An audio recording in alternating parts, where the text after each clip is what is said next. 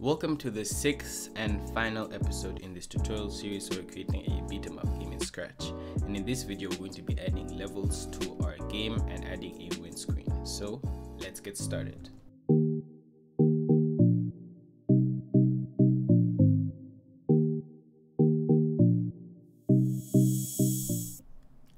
So to begin this video, we're going to move on to our game manager and we're going to create level 1 first.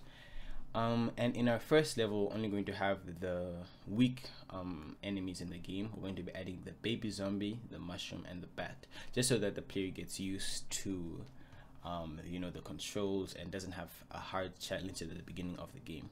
So the first enemy is going to be at -110, and it's going to be a baby zombie. And then we're gonna make the next one a baby zombie as well, and it's going to be at -100, and the next one is going to be a mushroom, and set that to -70. And after that we can have a bat, and we'll set this to -20, and then we'll add another bat, so we can keep this the same and make this 30, and then we'll add a mushroom and make that 100, and then we'll add at position 140 a baby zombie, and then we'll add, just duplicate this, and we'll make this 200, and we'll make it a normal zombie. Let's add a challenge towards the end of the game, and then we'll duplicate this one more time and set this to be at 250, another zombie. And then you don't have to wait at the end. So that's level 1 created. Now we can just test it.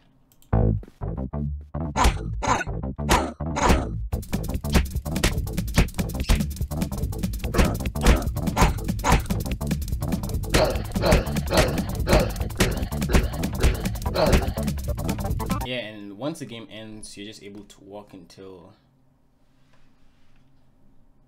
the end, and that's not what we want. What we want is towards the end we want a flag that sends you off to the next level. So let's create that flag, and to create it we're going to upload a flag, and there's a link for this in the description, and we'll just open this and go to costumes, and you can choose whatever color you want for the flag. I'm just going to be choosing green, so select this, select here, and delete the other sprites, and we're going to call this flag. Now we have to code our flag, and we'll start with when flag is clicked. Let's go here. When flag is clicked, we're going to set X. We're going to have to create variables. So for this sprite only X, and for this sprite only Y. And then we'll say X equals to 258, and then we'll just set Y. Let's scroll in and set Y to 0. And then we're going to have it go to the front layer, and we'll say forever, and then go to my blocks and create a brand new block called position, and then we'll set that to OK and position. And then we're going to define position by saying set X, and then we'll set it to in operators, grab the minus operator and go to variables and select X minus cam X, and we want to hide all these other variables so that it's not just the game. And then we'll say if and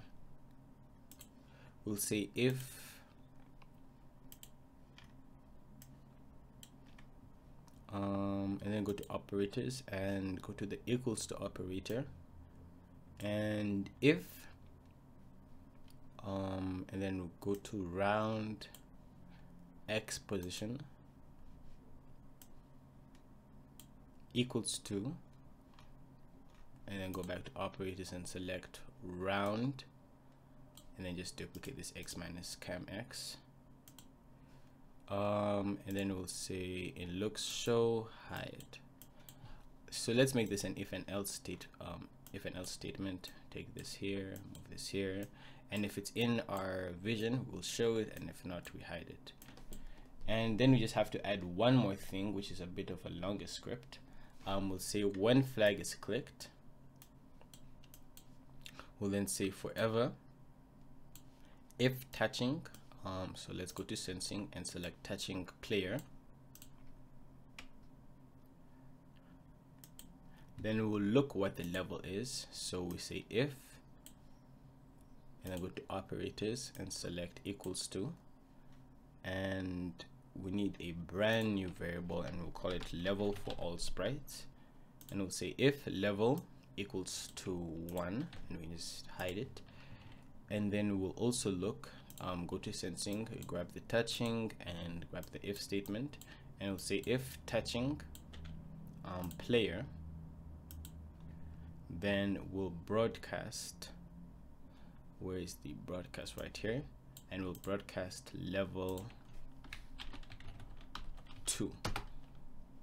So after that we just need to set the level to level 2, so set level to 2, and then we need to wait 1 second so that we're not constantly changing the level, because we need time so that the player can reset his position.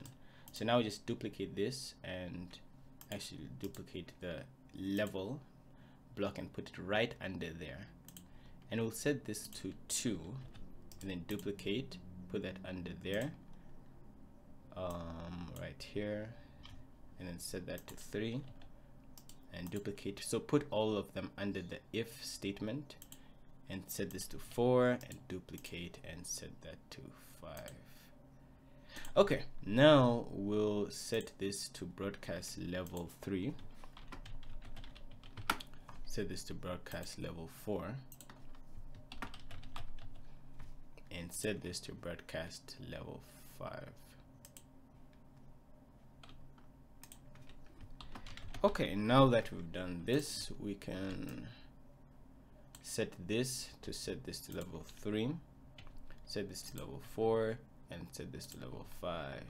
And now we're done with this. We just need to do one more thing, and here we remove this and broadcast level not level 5, but instead we'll broadcast a new message called win game, and then we're going to stop all.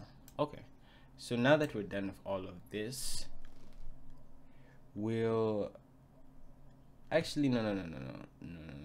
If we set this to level 2 and broadcast level 3, oh okay, so if it equals to level 4, broadcast level 5. Oh okay, actually no, I think 5 levels would be too much for this game. Yeah, 5 levels would be too much for the game, so let's remove this and set this to broadcast win game. Okay, so we'll end at level 4. Now that we're done with this, we just need to add a few more backdrops to our game. So go to your background and costume, and the link for these backgrounds are in the description, but you should already have them. And we'll go to city 2, and we're going to add city 2 pale, and then just make sure that it's right under city 1, and then we're going to upload city 3 pale. So go to PNG city 3 pale and put that under here, and then upload the final one being city 4. This will be pale as well. So now we have all our levels in the game. Okay, now that we're done adding these backgrounds, we have to put this here. I'm now going to show you how to create actual levels with the game.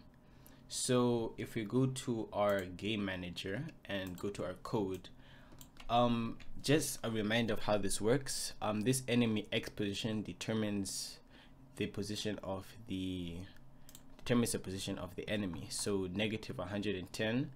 The more negative it is, the more left it's going to be, and the more positive it is, the more right, to the right it's going to be. So we just set like the harder enemies furthest from the player, as you see here. So this is position 140, and that's where you're going to find the enemy in the game. So what I'll do is I'll create level 2, 3, and 4, But what I'll encourage you to do is create your own levels. So I'm just going to speed past this, and you can create your own levels using whatever combination of enemies you would like. But just take into consideration, of course, the difficulty of enemies. So it would be best to put, the easy enemies first and the strong enemies towards the end of the game. But have a blast at it and be creative. So this is how my levels are going to end up like.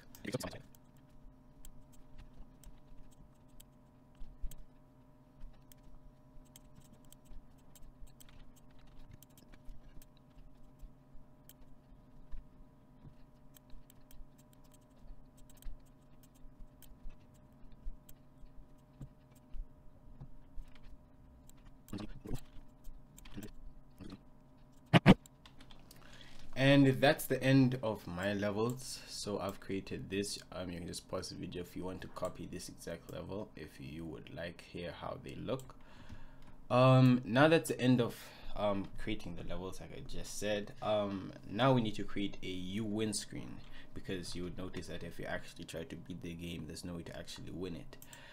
But what we'll end up doing is going to the costumes, and we'll just duplicate this and change this to windscreen, and then go to text. And we can't, I believe there might be a way to edit the text. You might be able to edit the text, but unfortunately I can't. So what I'll do is just select this, and we can keep the press flag to restart. Changes to white, and text, and change it to red, and then we'll just use the handwriting text and say you win exclamation mark. Actually, no, I'll use the same text that I used for the you lose, which was curly, curly. And then just increase this, put it in the center, and yeah, that looks about right. Now we can go to our code, and we'll create the code for the win screen. So all we need to do is say, when I receive win game, we want the thing to show, and then we'll switch the costume to win game and go to front layer. One thing that you should do is change this to 358, and the Y should be not 0, but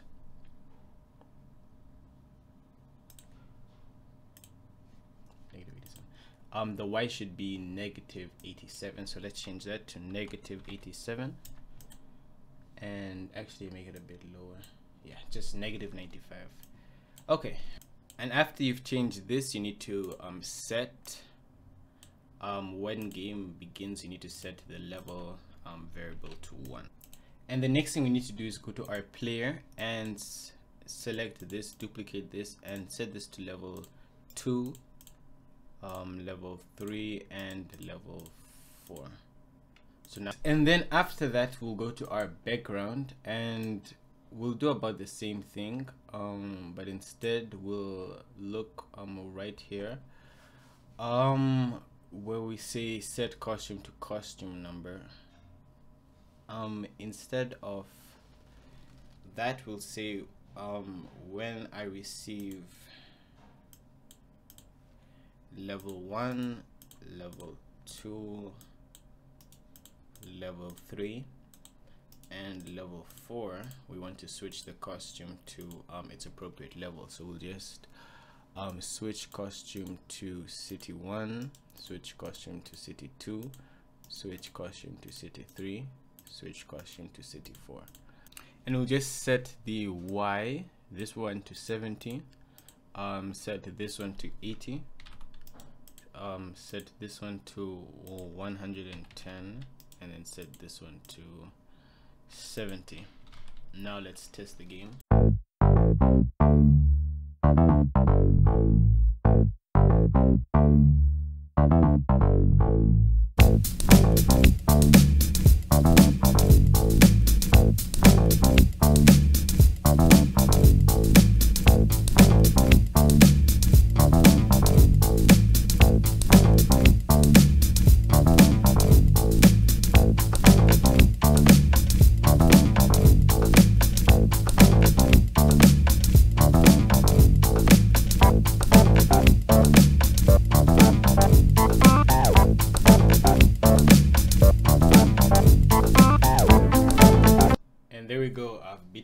So thank you very much for watching this video. I hope you enjoyed and learned.